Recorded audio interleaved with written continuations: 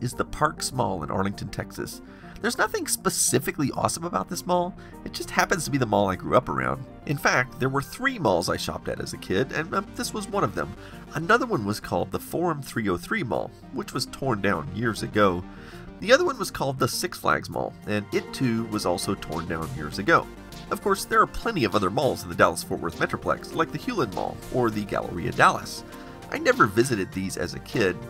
We also had the Tandy Center Mall, which I've talked about before, but it was also demolished a few years ago. So the only thing special about the Parks Mall is that it's the only one of my 3 childhood malls that remains standing today, which makes it more interesting to talk about because we can compare what it is like today versus in the 1980s.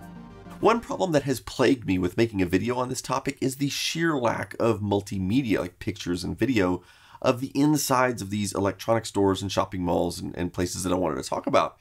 And it's not for a lack of trying. In fact, when I was much younger, on many occasions, I tried to take a video camera or even a still camera into various electronic stores or shopping malls. You know what always happened? That's right, security always told me to leave. In fact, one time they even confiscated the film out of my camera. These places were extremely paranoid about people taking pictures inside of their stores, and I never quite figured out why. I actually asked the security guard one time as he was escorting me out exactly what the reason was, and he said it was because they didn't want competitors to come in and document the prices on their products. And, you know, I countered that with like, well, couldn't they just walk in with a piece of paper and a pencil and write them down?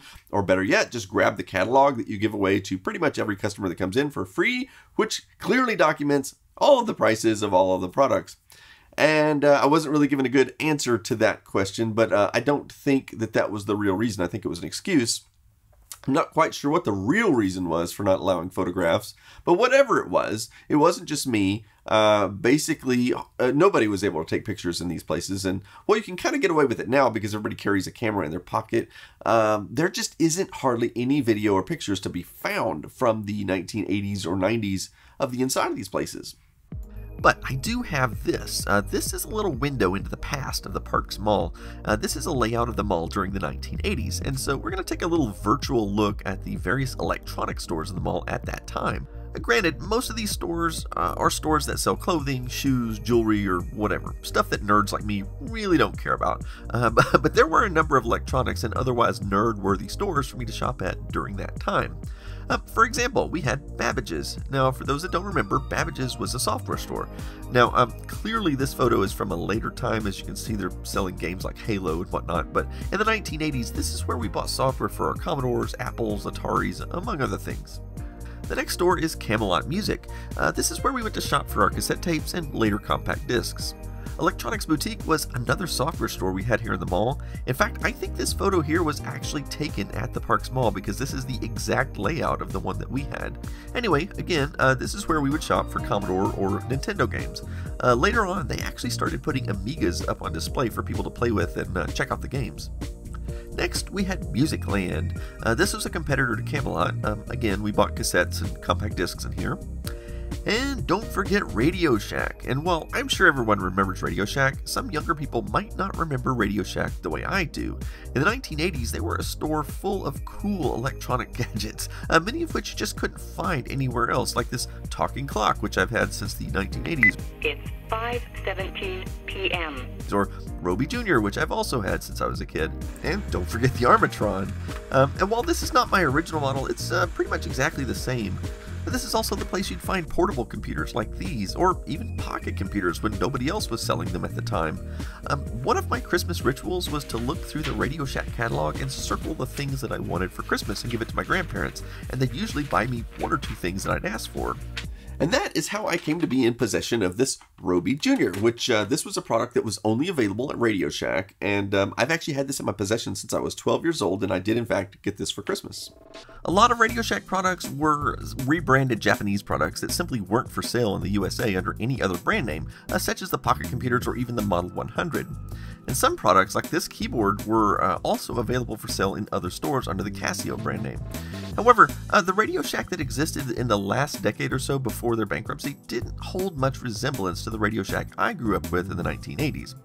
Anyway, back to the Parks Mall. So far I've shown 5 of my favorite stores that are now gone, but there's a lot more. We actually had this store here called the AT&T store. Now, the funny thing about the AT&T store is you might be thinking, well, we still have those now, but we don't. At least not the kind of AT&T store we had back in the 1980s. If you walked into that store, what you would have seen are landline telephones like these. And they actually had a variety of different types of telephones, hundreds of them actually. Designer telephones, Garfield telephones, telephones that looked like they were antiques, things like that. But they were all landline telephones. Even the cordless phones they had were still designed to work off of a landline. They didn't sell cell phones in the store. You could get cell phones down at Radio Shack, but not at the AT&T store. And so the interesting thing is I have looked and looked and looked all over the internet, and I cannot find a single photograph showing what the inside of the AT&T store looked like during the 1980s, because when you search for it, all you find are pictures of the modern AT&T store. So I'd love to be able to show you what it looked like. It was actually a pretty cool place for nerds to go. We also had a Tilt located here. This was an arcade, very similar to the type of arcade you could see in the movie War Games. And while Tilt is still in business in some locations, the one here in the mall has been gone for decades. Next up on the list, we had a Ritz camera. This was the store that carried everything you might need for photography. And as you can imagine, with the invention of the digital camera, this place went the way of Kodak.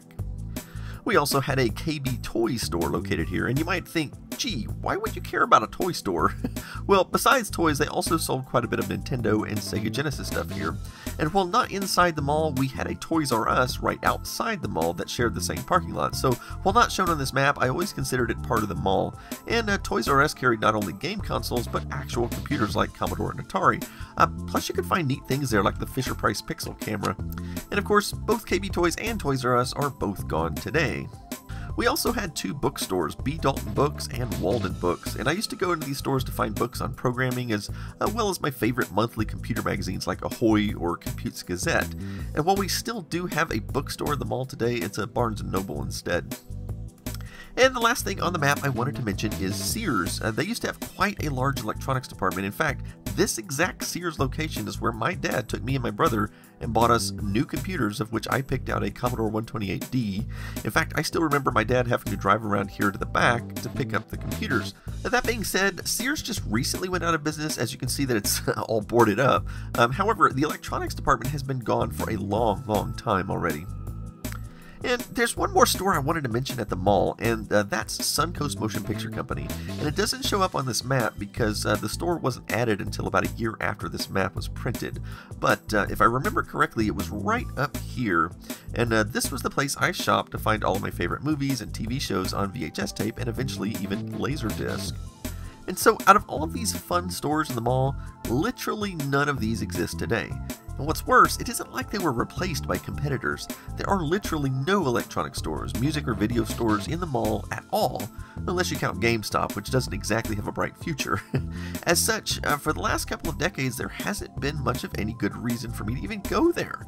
All that remains are clothing stores and all of the other things that us nerds just don't care about.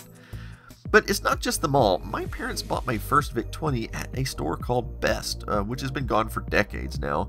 And some of my computer equipment also came from Service Merchandise, which was part of that Forum 303 mall that I said was demolished years ago. We had a computer store here called Computer City, which has been gone since the 1990s.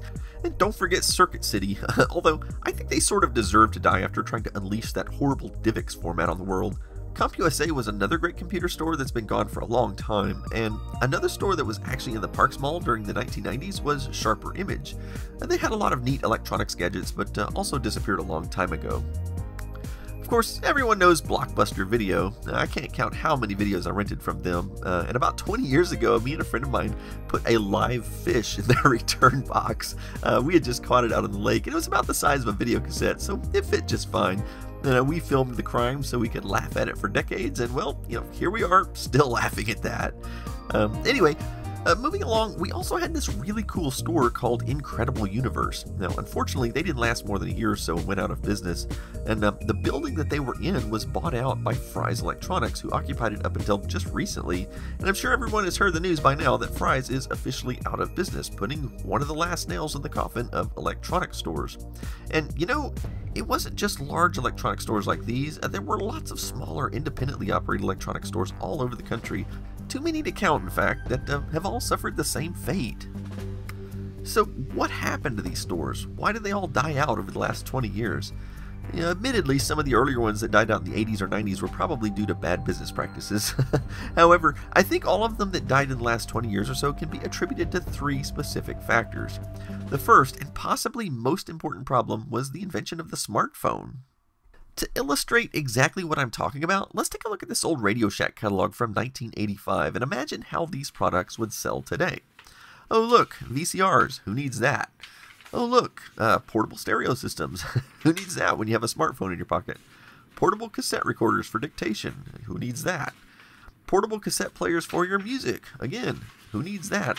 Link Media, more home stereo stuff? Oh look, cassette players for your car stereo, who needs that? CB radios for communicating on the road, who needs that? Ooh, landline telephones, who uses those anymore? Even cordless phones. More portable stereos, alarm clocks, does anyone still use those? Even more alarm clocks, including some fancy talking clock. Portable televisions, I mean, who needs that when you can watch anything you want from a device in your pocket? Yet even more clocks. Pages and pages of calculators. I mean, who needs one of these when everyone has one in their pocket already? Ooh, and a pocket pager to keep you in touch with family. Who needs that? Oh, and automatic telephone answering systems. Yeah, does anyone still have one of these? And portable computers, but why bother when everybody carries a supercomputer in their pocket? Or even pocket computers, kind of pointless these days. And that's just the Radio Shack catalog, but don't forget some of the other important things that disappeared, like video cameras. I mean, sure, some people still buy them for professional use, but the average citizen has no need of such a thing. Same goes for still cameras, no need for those. Portable GPS systems sort of went away for the most part, since everyone has one in their pocket now. But it's not just the electronics devices that went away, but also all of the supporting products. For example, why would an electronics store have aisles and aisles worth of space for cassettes or CDs or even videotapes or DVDs, for example? And nobody buys their computer software from a shelf anymore. I mean, we download it from the App Store.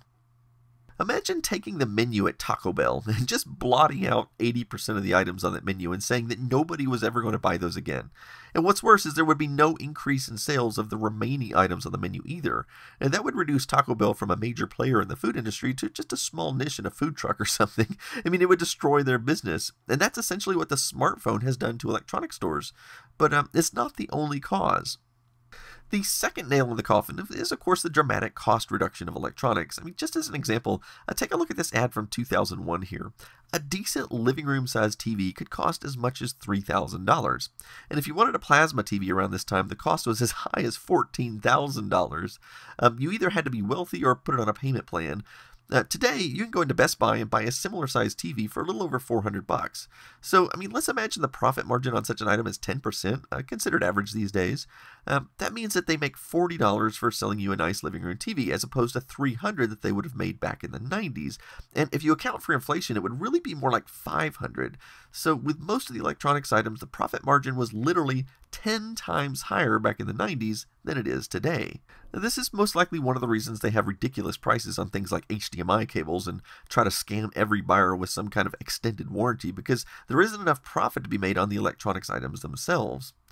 And that brings us to the last nail in the coffin, which is online shopping, and more specifically eBay and Amazon.